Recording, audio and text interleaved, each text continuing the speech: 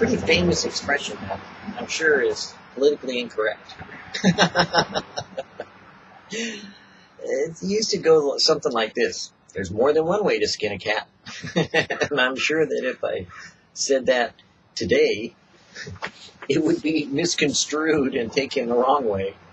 And that somehow I would be ostracized by the SPCA for expressing a colloquialism that was probably meant to be referring to the old days when actually we weren't too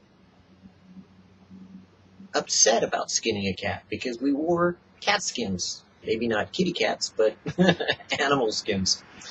And in Alaska, where the furriers are, we don't have that much of an issue with, there being that expression. So it all depends on, I guess, where you are and how you're raised and what you're dealing with today. But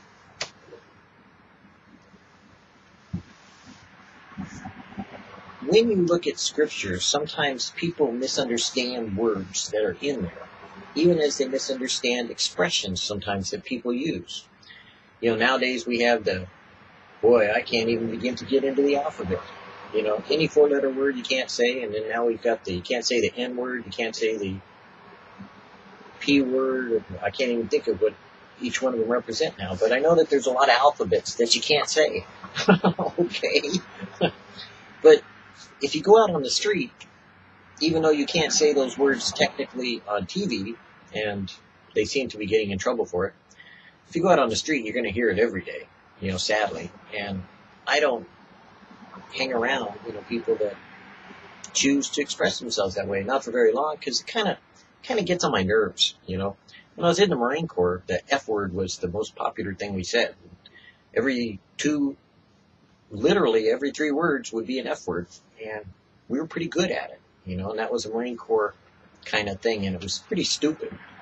And when I got out of the Corps, it took me a long time to get over saying it, and I was surprised by how much it had indoctrinated me.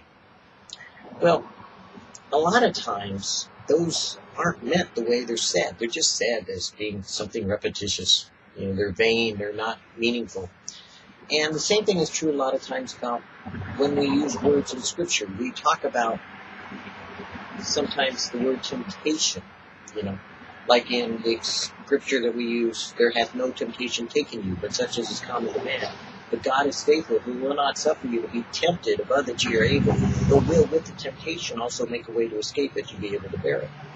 Now, that all sounds good, doesn't it?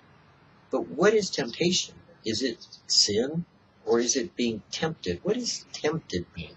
It means that you still have the opportunity of choice. It means you're able to decide which way you'll go. When you're tempted, you could be tempted in a good way. I'm tempted to enter the ministry. I'm tempted to, in other words, I'm leaning towards something, or I'm being provoked, or it's causing me to consider in a certain direction. So it means you're starting to entertain the idea. So the idea does come into your head, but the actual action of doing it hasn't quite accomplished itself. And that's why temptation, though it's construed sometimes as a negative word, is simply the idea of it can come to you to provoke you into a certain direction. It might be wrong, but it might be right.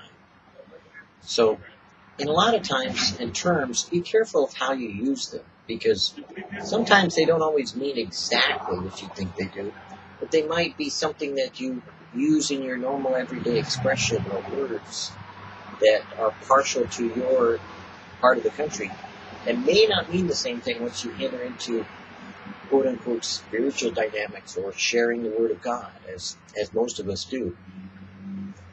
But in being tempted, just remember that it will happen to you. It always does. We are a generation that's visually stimulated. We have made that a very visual or visceral type of existence, that everything around us is customized in order to attack your senses, to assault you. Even now we have literally gotten into assaulting the hearing, meaning that it used to be, like in my generation, being overwhelmed by the sound, we'd crank up the bass or crank up the speaker systems. So we had bass and mid-range and high-end. So it'd just be constant blasting. Then later on, generations came along that they cranked up the bass, and you could always tell the bass of some lowrider car or some other car that had a huge bass system because you could feel the vibration before the car ever got there. Well, that was assaulting the ears. Then it became more of a spiritual battle because we began to get into talk radio and began to get into telling people things in a certain way where it was construed or misconstrued on purpose. And then it became trash talk, and then it got worse and worse. And so you see, there's been a great assault on our senses. And being a visual and an assaulting generation that we live in, you have to be careful of the temptation, to participate in certain things around you. Because you will be tempted. You can't live in this generation without being tempted in some way. You can't live as a human being without being tempted in something. And because of that, we do pray in the Lord's Prayer, lead us not into temptations. In other words, don't bring us to that place where we have to choose, because we'd rather not have to make that choice because we know ourselves and it's too easy to give in to something. Like you probably have your own temptations that are just a little too overwhelming. Like if you're a smoker, you know that if you smell smoke, there's fire and you're going to get burned because you're going to go down and smoke with them. Or if there's chocolate, and you happen to be a chocolate fanatic, you're going to dive into that pool, and enjoy those calories or that sugar high. Or if it's pride, that first time you get a chance to be in front of the camera, oh man, talk about a sin stealer. Or it could be, ego with music, the first time you get to lead worship, wow, didn't you see how the people reacted? Did you listen to yourself? Even pastors, listening to their own message, or considering sometimes being tempted by thinking that their message came from them because they spent all that time preparing rather than the Lord actually anointing them in some way and having Him take over speaking for them as opposed to them speaking. But we all are tempted, but it doesn't mean that we have to sin when we are tempted. And today, in starting your day, temptation isn't sin. In the day when I called, you answered me, and you strengthened me with strength, might, and inflexibility to temptation in my inner self. Psalm 138:13. Temptation to do wrong can make you feel horrible. You may think, I shouldn't be going through this. I shouldn't be having a problem with this. But God taught me that temptation isn't sin. We sin when we give in to temptation. The Bible says temptation will come. It doesn't say, woe unto him to whom it comes. It says, woe unto him by whose hand it comes. See Matthew 17:7. Jesus told us to pray that we would not give in to temptation when we are tempted. See Luke 22:40. Psalm 105:4 is a great way to start your day right. It says, seek, inquire of for the Lord, and crave Him and His strength. Seek and require His face and His presence continually forevermore. The funny thing is that what you focus your attention on is what you pay attention to. So, frankly, if you thought God was watching all the time, you might not be tempted to sin. But to be honest, yes, you will. Because, like any other human being, you're going to rationalize that what you know in your mind, you haven't quite applied to your heart. So your heart will lead you into some kind of sin when you're tempted. But if you could actually visualize God standing there, whoa, wait a minute. What if you could actually picture someone else standing there? Oh, no, then I wouldn't do that. Well, then guess what?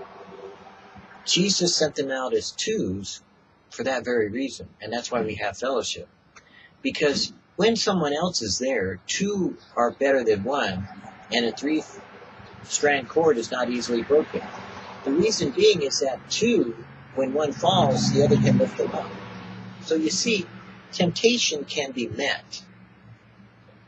by the realization that fellowship of the Spirit and fellowship with your brethren or sisterin or, brother and sister can help in some ways for you to not give in to temptation, but to recognize if one of you is spiritual, it can help the other one who may have fallen into some kind of gray area or being tempted. And if you're willing to admit it, you could call up someone and say, hey, you know what, I'm being tempted right now. And that person could pray for you and maybe even offer to come over and spend time with you. Because I'll be honest with you, when you got two people literally that are willing to seek the Lord together, then you're not going to be thinking about what you're tempted about. You're going to be thinking about, to put it bluntly, putting on a good show for that person. But if you get to the place of being real with each other, you can get to some kind of transparency where you can let your walls down and maybe arrive where Jesus and his disciples did, where you can actually be one and know full well that, yeah, you're kind of carnal, so, you need me over there, brother, because I know you're going to take that drink, and when you start that first drink, it's going on to that third and fourth. So find for yourself the answer that God has for you today to meet with you, because it might be it's someone else that likewise has already been through that temptation and has a way of escape that they can offer to you when you're tempted to give in to sin. And then if you do sin, of course, confess your sins to the Father.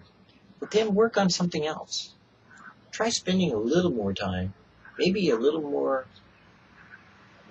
communication, not just with God in heaven, but with your brother here on earth. Maybe he needs you as much as you need him.